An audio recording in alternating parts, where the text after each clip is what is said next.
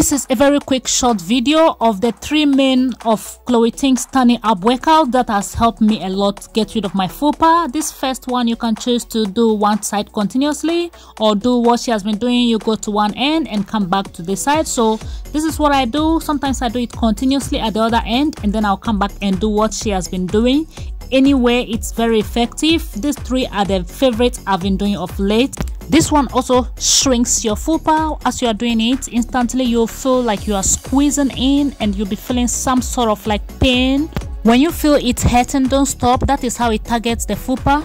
One good thing about all these 3 workouts is that you don't have to struggle at all. You just stand and do it. Very easy and simple, as if you are playing or even just having a laugh, but it's not. You are doing exercise and it's really good. It feels good.